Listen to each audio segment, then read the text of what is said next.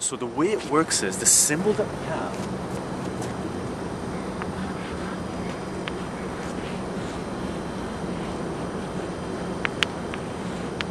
this radical symbol that we have, the number here determines what the toll is when you go past this boundary, either from this side to this side or this side to this side.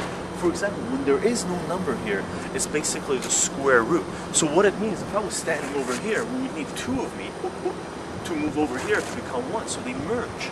Okay.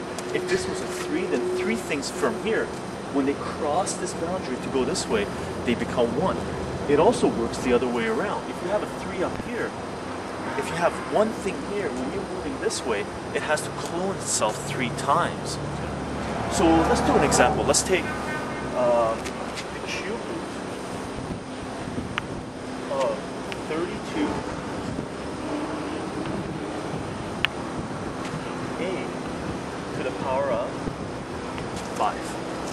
Okay. So we want to take the cube root of 32a to the power of 5. Let's break this down into its core values. I guess that's what we're going to call it, right? If you remember, 32 is going to be, because it's even, you can divide it by 2.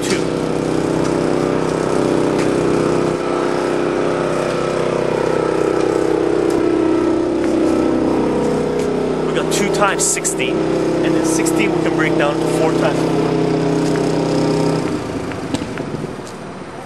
4. And 4 breaks down into 2 times 2.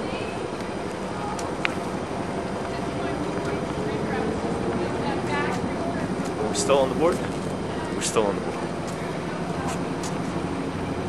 A to the power of 5 just means 5 a's multiplied together. So you can just go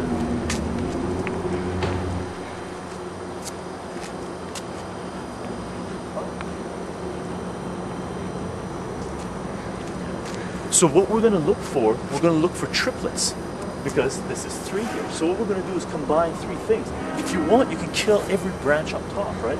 So this is gone, this is gone, this is gone, and these guys are gone, but those guys are gone, they're just down here. So we're going to leave that, our original question alone. So what we're going to do, we're going to combine triplets together, right? So we got 1, 2, 3, 3 2's here. We don't have another 2 to go with those, the 2 2's down there, so we're going to leave those alone because we can't combine them into triplets. Over here, we got 3 a's here, right? And we've got 2 a's left over. So these 2 2's come out of the symbol as a single 2. And those 3 a's come out of that symbol as a single a. Now, if there was anything up here in the front, whatever comes out of the symbol multiplies them here. So let's just add something to the front. Let's say this is 5a squared b. Let's say that's in the front. Let's make that a little thicker so it'll appear.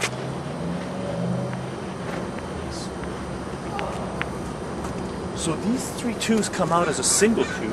They multiply to 5. Let's write the answer here. 2 times 5 becomes 10.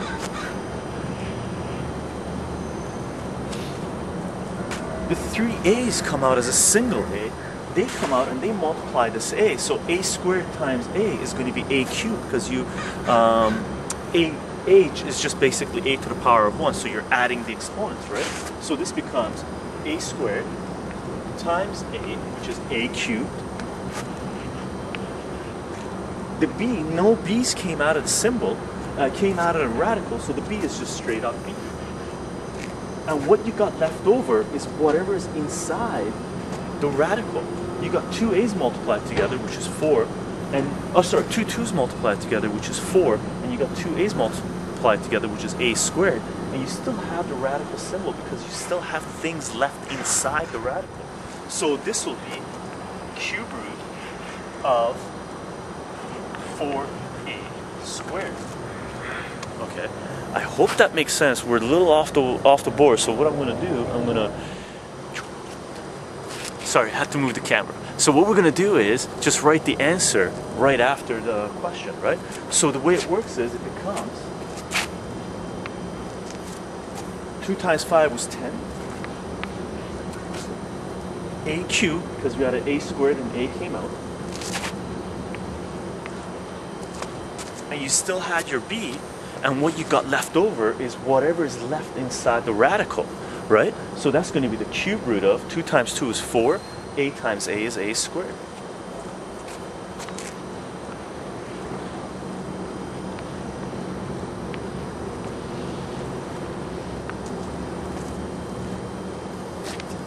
Okay, so your solution to this thing was just that.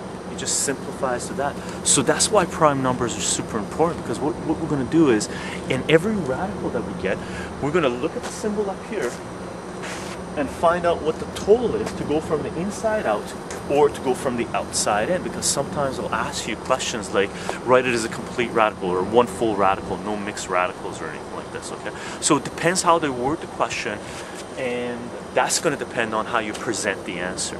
So this is the simplest way we can go about this, and this is exactly what we're going to go about doing all the problems. Now I think the best way we can do this is, I'm just going to do one large problem, because when you solve one large problem, you solve multiple small problems at the same time. So if you have one big example, there's going to be all the little intricate details in there. Most of them will be in there anyway. It works generally in math or anything else you want. If you solve one big thing, then you've taken care of a whole bunch of little things, right? Life becomes easier. So what we're going to do is we're going to lay out a radicals problem and go through it and break it down. And most likely the way I'm going to do it, because I have to make the problem, I'm going to start off showing you guys of how I went about making the problem, and hopefully that'll clear things up for you, and then we'll go ahead and break it down again. Okay, so I guess we'll do a loop. Figure out the question, solve the question. Okay.